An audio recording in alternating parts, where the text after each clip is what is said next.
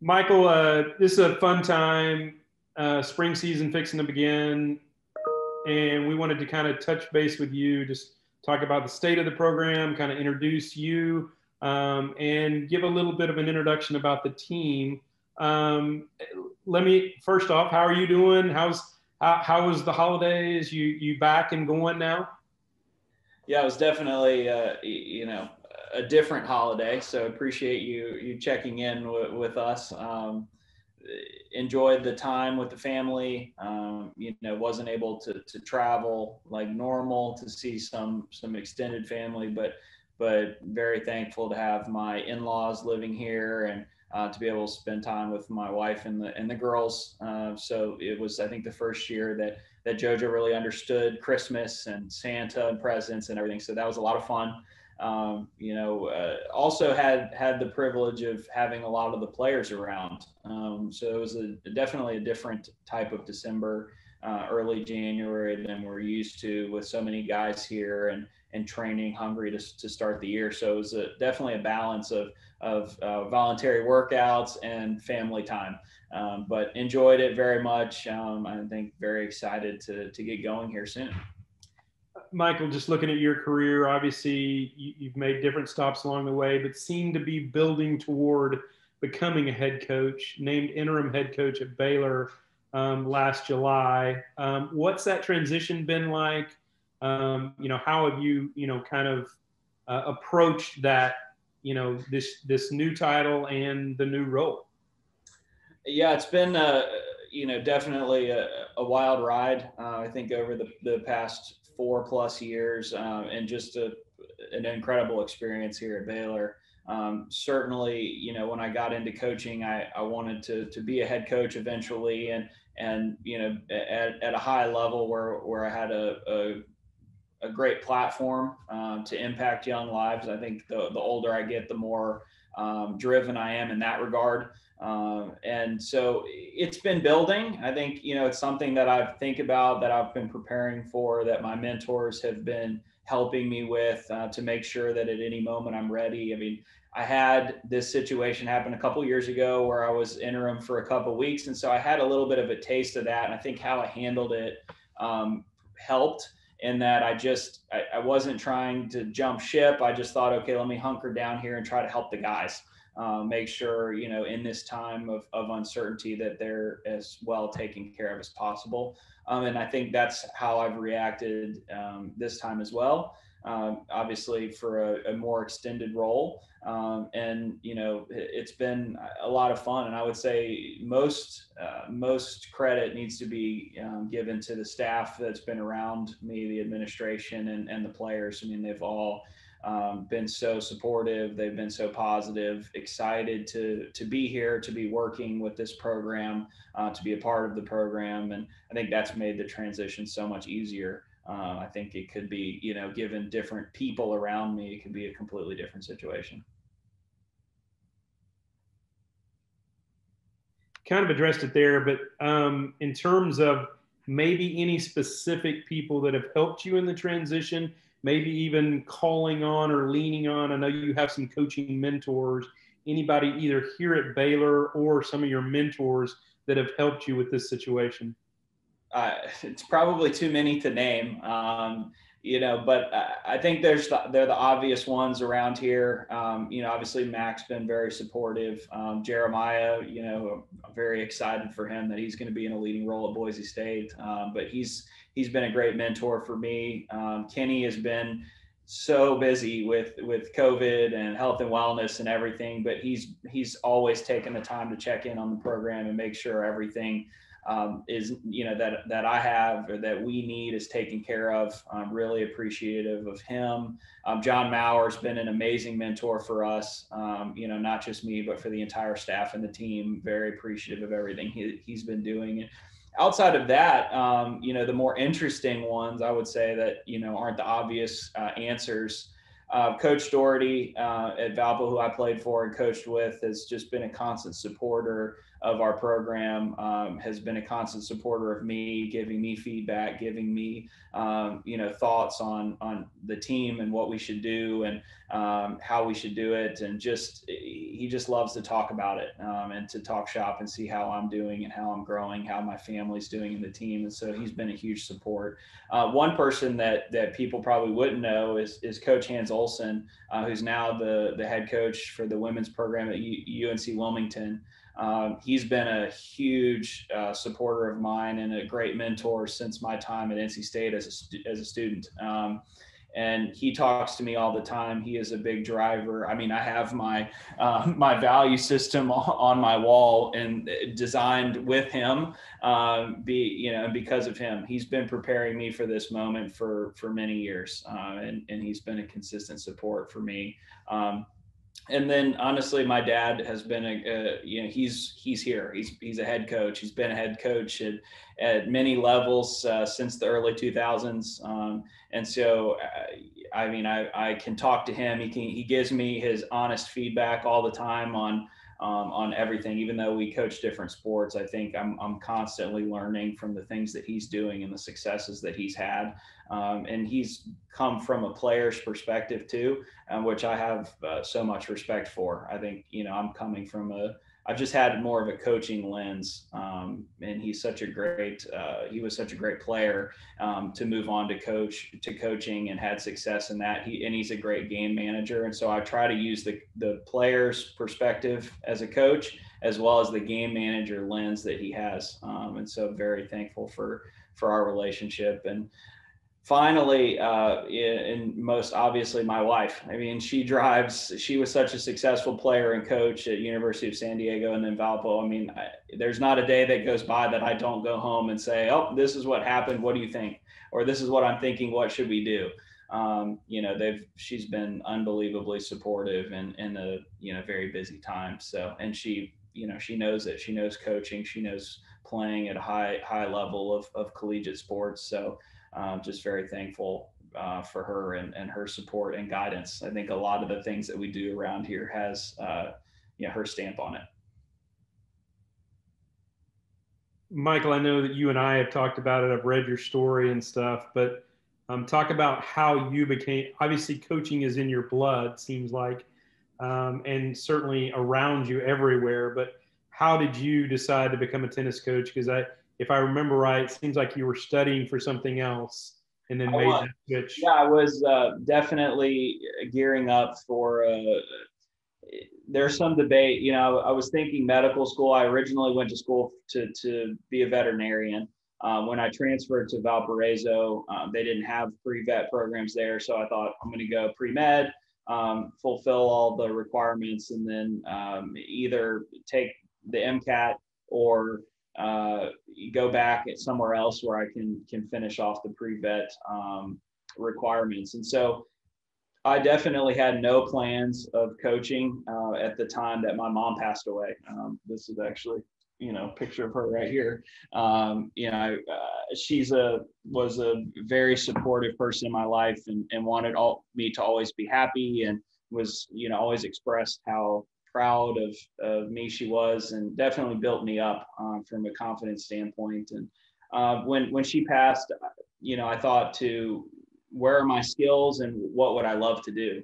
I didn't know how I was going to handle that with her loss my senior year in college. And so I was fortunate enough, Coach Doherty said, hey, if you want to be the assistant coach next year, you can get your master's. You can be here where it's comfortable. My dad was the coach there. My little brother and sister and my stepmom were all there in Valpo. And it was just a great place for me to grieve and kind of recover.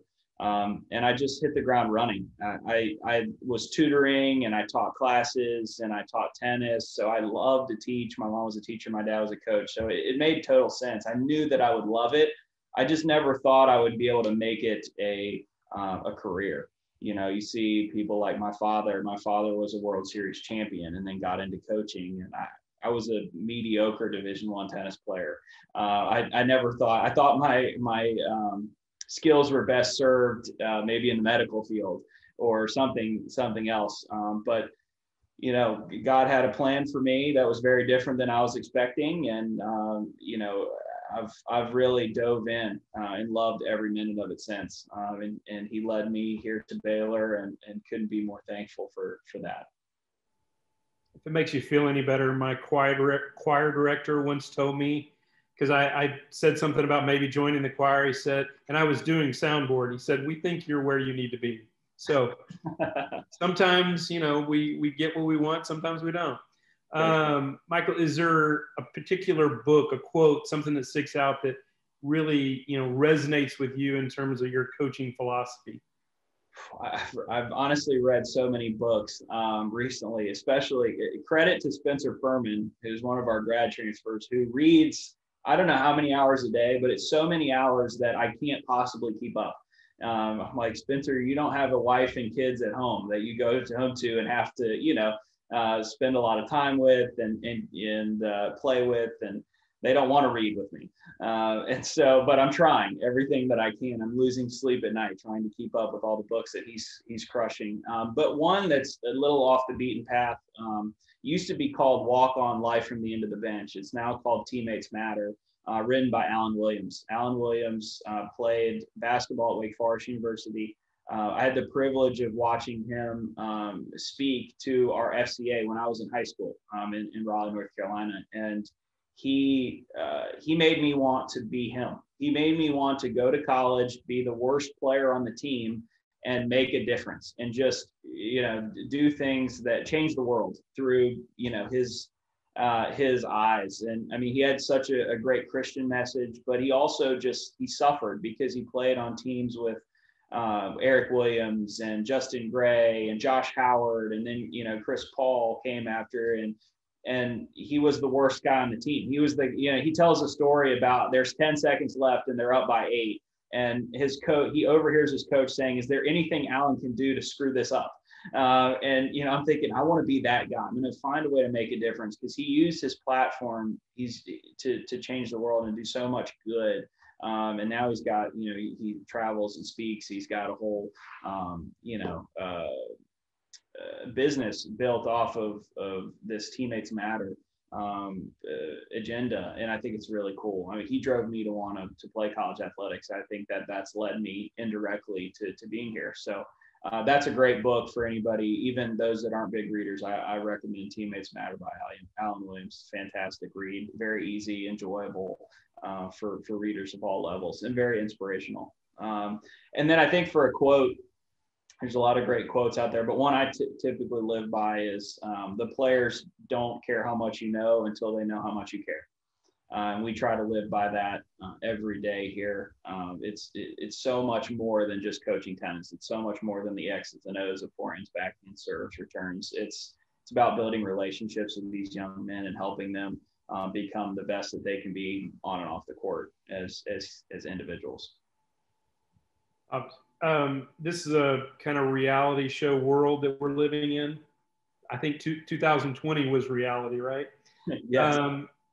We're gonna strand you on a deserted island for 100 days outside of your family. What 3 staff members or players would you want with you on that island with you, and why? I think the good news is no one comes to mind that I absolutely don't want to be on a stranded island with, from staff to players. But I think I would be cheating myself if I didn't say Jackie, Isaac, and George, the 3 staff members that I work with day in and day out. They're unbelievable. I mean, when you talk about best staff in the country, I mean, if you remove me from the equation, we have the best staff in the nation for tennis programs. I mean, Jackie does an incredible job. She runs this place. The building would not function without her. These guys are incredibly fortunate to have her, just her willingness to help and be a resource. And I would say if I was on a deserted island, I wouldn't know what to do without Jackie for sure. So we need to have her. Isaac is incredibly resourceful, very knowledgeable. He's so interested in everything, not just tennis, but all areas of life, that I think he would certainly provide a lot of knowledge and resourcefulness if we were stuck on an island. So I very much would need him. And George just doesn't stop. He's got so much energy, and he's the first one to dive into any activity or anything that we need to get done. So if we were stranded on a desert island, I feel like George would have the house built by nightfall.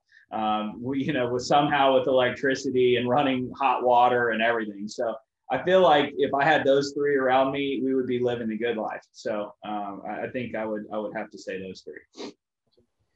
All right, Michael, let's shift gears a little bit and start talking about the 2020-21 team. Return 11 players off of last year's team and added 3 graduate transfers, 5 players that have spent significant time at that number 1 singles position at different places. And the team boasts one of the top double pairings in the nation in Sven Law and Connie Franzen. I was thinking about going back to the Phi Slamma Jamma days at U of H, where they talked about Guy V. Lewis, all he had to do was roll out the balls. I won't say that about you, but in terms of, are you just going to flip a coin? How do you pick a lineup with that much talent? We've had vast discussions, and they've heated up over the last couple of days as we try to figure out, going home and asking my wife, what am I going to do with him? What am I going to do with him? Where do I put this guy? Flipping a coin might make more sense than what we're doing right now. So I would definitely feel comfortable flipping a coin and just rolling with that. I think it would make it a little bit more relaxing. You just kind of play where the chips fall. And I think that we have that kind of flexibility this year. I mean, it's unprecedented, the amount of experience and success and talent that these young men have. It's going to be on us to just keep them all together and moving forward. If we could do that, the success and the results will take care of themselves. We're really focused on the process. The guys they just have a joy for playing the game every day that I haven't seen before to this extreme. I mean, the guys they're practicing like it's their last day ever. And that is a lot of fun. Sometimes you get older guys that are, 1 foot out the door, or they've accomplished things before. And the combination of the returners, the older guys that we have here with the new guys that have come in, that are just so appreciative of everything that we're doing here, just so happy to be here, that it's really like lightning in a bottle. And then you get the young guys that are just trying to keep up. And so excited to be learning from the older guys and competing against them every day, trying to take them down. I mean, it's been a lot of fun to be around. And so just really excited for the season ahead. Obviously a lot of talent. What do you see as maybe some of the biggest strengths of this team? I think the maturity is high. And I think it has to be given this type of situation, with all the players on the team. And all the talent, there's gonna be a lot of guys that are gonna have roles that aren't necessarily what they signed up for, as well as with the virus situation. The sacrifices that these young men are gonna have to make as college students is very different than what they would have had to previously. They can't be around each other as much. They can't be around other people as much. They're really making a decision about, how much do they socialize versus how much they play tennis. And it's really one or the other at a time like this to give themselves the best chance to have a full season. And I think they're just so mature and positive, just happy to be around each other. I think that's a huge strength, and you just can't put a price on experience. I mean, we've got 4 guys that are 5th-year seniors. We've got 1 that's a 6th-year senior. We've got 2 true seniors, 2 true juniors. That's a lot of experience right there, and they've all played significant time over 4 to 6 years. So I think we're going to lean heavily on that when it matters the most. I know different coaches have different opinions about doubles. How much stock do you put in that? I mean, I know it's only 1 point or only counts 1 point. And then what are the keys? How do you find the best pairings for doubles? That's a great question. We do put a lot of stock in the doubles. I think it's a huge piece of the puzzle as far as momentum goes. And I think guys just love to play the doubles. I mean, it's so much fun. There's so much energy. It's fast paced. It's great for the fans. And it really does get you off on the right foot. And just feeling like you go out there and you have the best chance to win the doubles point at all three spots is a big deal. I think it really sets the tone for a dual match, especially as you get further along in conference play and into the NCAA tournament. And so we put a lot of stock into it. I would say we practice it more in the spring, then in the fall, it falls a little bit more about individual development. But we put the guys together. They enjoyed in doing it. They enjoy playing, and we think it really helps their singles game to spend time playing dubs. And honestly, from a strategy perspective about who to play together, guys click typically. You can just see it. They either like each other a lot off the court. They all of a sudden their game styles mesh. I think you just have to put different guys together enough times, and something will happen, and you'll just kind of see it. And it is important to build rapport with each other, to have those repetitions together. And so that's something we'll certainly pay attention to, that we've been working hard on since we've returned from the break as well. And I think it's coming together nicely. We're going to need more options than normal. So that's something we've been paying attention to. If somebody gets out for contact tracing or test positive or an injury, we're going to need guys to be comfortable playing with 2 or 3 different people. And we're going to try to plan for that as well. But excited about what we have on the doubles court. Lots of experience, lots of guys that have played very, at a very high national level. So it should be a lot of fun. I think you described yourself as a mediocre Division I tennis player, maybe. It was very generous of me to do that for myself. Yes. So you're playing doubles. Anybody in their prime, who would you want to play with? There's a lot of players that would have made me look a lot better on the tennis court. But I would say Federer, just because I grew up such a huge Roger Federer fan. I can remember screaming at the television. I still do it, screaming at the television for him for hours and hours and hours. So it would just be a huge honor to play next to him. I think even today, it doesn't have to be in his prime. I think just to share the court with him would just be an amazing honor. And there are a lot of guys I would love to play some doubles with, because I loved playing doubles in college. I think I preferred it over singles, just the camaraderie and the energy. But I think I would have to go with Fed. Good choice not to pick me, by the way. Hey, I'd be happy to do that too. Let's share a court together sometime. Different world. We've been affected by the pandemic for quite a while. Just when you think it's getting better, maybe it spikes the other way. What kind of things have you had to do in terms of practice routines, handling that, having all the guys? How do you change things to maybe keep yourself safer for COVID?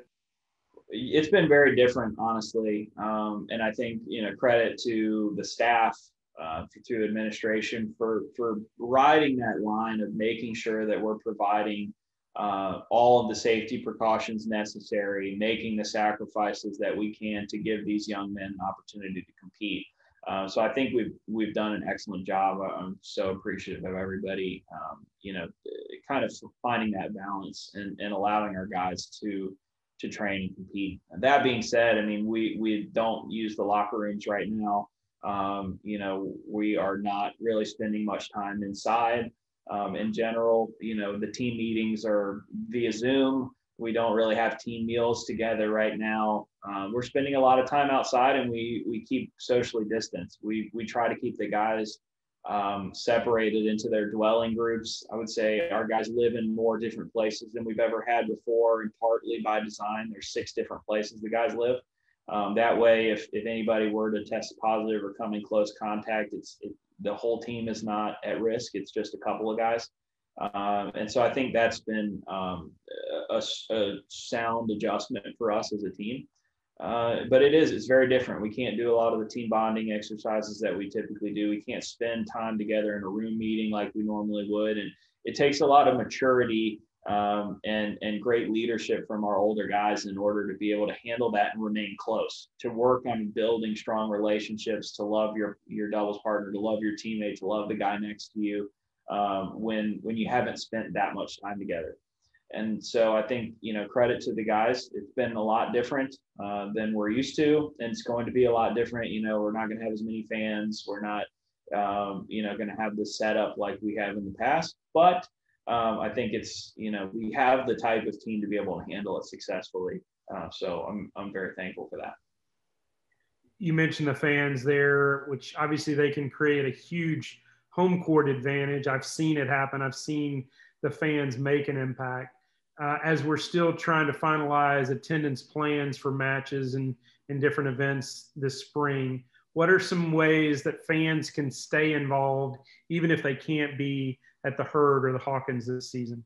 Hopefully we'll be able to have, a decent number of fans there. I think every person in the building at Hawkins, at Herd, makes a difference. I mean, the guys love playing in front of the crowd. They love playing for their Baylor family. And so that is hugely important. And I know it'll be very limited, especially at Hawkins, but excited for who can be there to make a difference. That being said, following along with social media, engaging the guys on social media and the program. We've got, different types of things going on throughout the semester that we're doing as far as giveaways and different social media activities that should engage our fan base. That, in addition to that, our baseline club is really important. There's not been a more important time and need for support from our Baylor family. Our baseline club you can access on our Baylor men's tennis website. It's right up at the top. It says "Give to Men's Tennis." I think that's something that we are so appreciative of. We've had a lot of new members over the past few months. And we've been doing newsletters out to all those members in the club, as well as different perks for joining the club. I think that's been really fun to be able to get to know more fans of the program, as well as to kind of give them an inside look as to what's going on here within the program on a month-to-month basis. And so engaging every single person that's interested in our program and growing that base both within the baseline club and beyond, I think will make a huge difference for these guys. So the motivation that they're making a difference and that they're having an impact across the country and throughout the world really will push these guys over the edge. I think it's a huge deal. So all the support we can get matters. Awesome. In one of those time flies moments, you're now in your fifth year at Baylor. Hard to believe. Time does fly. But is there a favorite moment, favorite match, other than this fireside chat? Is there a favorite moment at Baylor that you've had? Honestly, I was thinking about this yesterday, and the staff was talking about it. We think so much about the results, and I have two that stand out that I'll share with you. The moments that we just spend with the guys, whether it's traveling, meals together, out on the practice court where we have tough moments and then you see something kind of switch and they overcome it.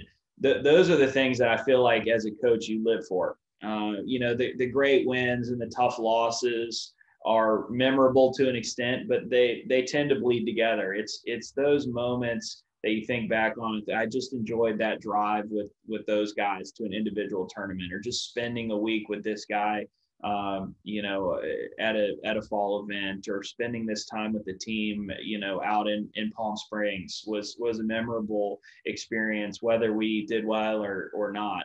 I think it's the totality of the experience of having the unique opportunity to get to know these young men at such a deep level and have a real impact. I mean, in tennis, you are spending an inordinate amount of time with a few guys, and you can have such a positive influence on them.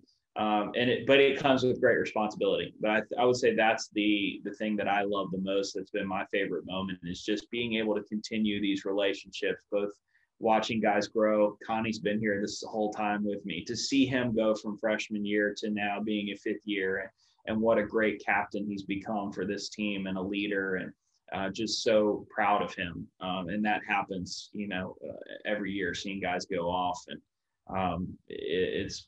That's an incredible part of it, and I think something that I find to be my greatest memories. That being said, I know everybody wants to know, well, what is this match, that really stuck in your mind? I would say my first year, our team came back from 3-0 down against Southern Cal in the finals of Indian Wells. Max Chitaki came back and clinched against USC, to win 4-3 and 6-4 in the third set. And there was a dog pile, and it was unbelievable. And I remember, because they don't let me forget, that I was standing over them with my phone out. And there's a photo, the photographer took a picture of the whole dog pile, and then I'm standing right next to it on my phone. It looks like I'm just looking at my phone right after the match ended. They still give me a hard time to this day. I got my phone out because they always gave me a hard time. When there's a dog pile, you got to make sure to take a picture of it, because we've missed a couple in the past. So I was thinking, I'm being a good coach. I'm going to get this photo. Next thing you know, there's this huge picture of the whole team with the dog pile and me just standing next to it with my phone out. But that was an amazing match. I think it was probably Max's greatest memory, just individually to be able to clinch that. But just the team coming back, we were down and out. To come back from 3-0 to win that was really cool. And then I think beating the eventual national champions, Texas, in the Big 12 finals in 2019 was an incredible experience. I think, those guys, Shredder, Little, and Bendick, I mean, they had put a lot of pressure on themselves because they had not won a Big 12 championship. And I think they were the first ones in 20 years that were down to their last chance. We didn't win the regular season. We were even a little bit banged up. I mean, Jimmy barely played in the conference tournament, and the performances that all of the guys put on in order to win that match was really special. And to see Adrian as a first semester freshman clinch, that was really cool. So I would say those are probably the two matches that stand out the most to me. The spring schedule got released recently. Open up Friday with Lamar and ACU. Play, I think, a doubleheader with SMU on Monday. Go to the ITA indoor or go to the kickoff weekend. Are there some specific dates that you've got circled right now? I mean, they're all big, I guess we can say that, right? But are there some specific dates that you're really looking forward to? More than ever, we're excited about every chance that we have to play. Every match is a big match. I think our guys are looking at it as every match is our last opportunity to play. You just never know right now when we're going to have another chance to compete. So we're very much looking forward to Friday and trying not to talk about it too much. Just one solid practice day at a time, and Friday will be upon us soon. That being said, we've got a heck of a home schedule and really a heck of a road schedule. I mean, the team is the level. That's really what they need to play this type of a schedule. But I think if I were to point out one date, certainly TCU in January at home is going to be a lot of fun. But I think as far as for the fans to get excited about, it's going to be Senior Day against Texas, April 18th. I think by that time we'll have 25% capacity at the Herd. It'll still be a nice crowd. And so I think it's going to be a lot of fun. It's just, guys that are near and dear to my heart being honored on that day, regardless of the matchup and what our rankings are, and it being Baylor and Texas, that's all great. But just an opportunity to honor Connie and Ryan for their, long careers here at Baylor, particularly Connie, and then to be able to honor Nick and Spencer and Charlie as well. I mean, those five guys by that time in the year will have made huge impacts on this program, and they've just been a fantastic group of young men that I think deserve our celebration. So really looking forward to that moment. And I know that, they all deserve it, carrying over even from, outside of Connie, the schools that they came from, they never really had that opportunity. So to be able to celebrate the totality of their careers, I think will be really special. Might set a Baylor record for Senior Day, right? I mean, in terms of ones being honored. Yeah, 5 is a lot. 5 is a lot. So it's going to be a very busy and long-winded Senior Day, I'm sure. But it will be very special, and also excited that won't be the last time we play at home. So we can really take in the moment since we host the Big 12 tournament, and hopefully, if we do well enough, we can host some rounds in the NCAA tournament as well. Yeah. Michael, I guess, how cool is that to be able to host the Big 12 championships? I know Baylor has a few other times, obviously, but just to have that kind of event here. And I know even looking ahead, we've got the NCAAs at some point, but hosting the Big 12 championships here. That's a huge honor. I mean, it's such a high level display of tennis. I mean, you could argue that we have the best conference in the country for men's tennis, and it's same. I would say the same. It's close in women's tennis as well. And so just to have this level of tennis on display here in Waco at to me the best facility in the country, it's such an honor, and to me it's a no-brainer. So we're so very, very excited to host that. I know the guys love to play at home. We have a distinct advantage at home, and so we love to play in front of a great crowd and play on our home courts and just enjoy that experience. I know the guys that have not had the opportunity to play here in the Big 12 tournament are very excited about it. So it's going to be a lot of fun. Well, let's wrap it up with this. As we try to give the fans a little glimpse into this team, is there something about them that maybe they don't already know?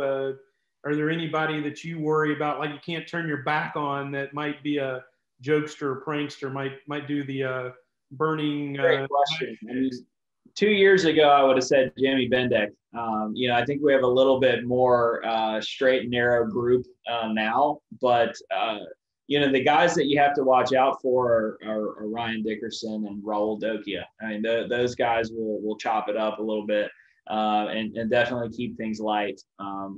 And the banter is flowing for sure. It's good. I think it's really good for the guys on the team. It kind of, we've got some very serious, professional, disciplined guys, and they are as well. I think it's just knowing when to mess around and when not to. And I think Spencer does a fantastic job with them. Those guys never cross the line, but they find the line and they nestle right up next to it. So it definitely keeps things light, and I think it's good for the squad. All right. Hey, Michael, thanks for this. Enjoyed getting to know you a little better, getting to know the program a little better. And I know we're excited about what this season holds, and just excited to see what you guys do this year. Well, thanks, Jerry. I appreciate your time. Very excited to get going. I think this is going to be a very special group of young men this year. So just happy to be a part of it. Excited to cheer them on here in a couple days. Sick 'em Bears. All right, sick 'em.